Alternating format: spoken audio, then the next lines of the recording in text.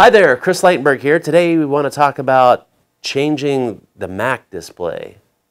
So how do you do that? Well, it's pretty easy. Well, as you see right now, we have one thing on the computer and we don't have the same thing on the projection screen.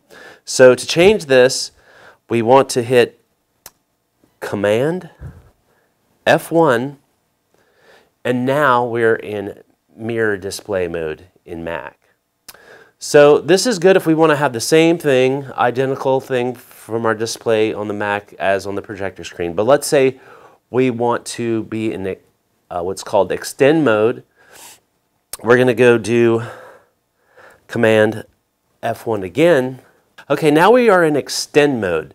Now let's say I have here, I have a web page and I have a PowerPoint document, and I want to have one on one side and one on the other. Well, I can just drag my presentation over to the other screen and control it from up here.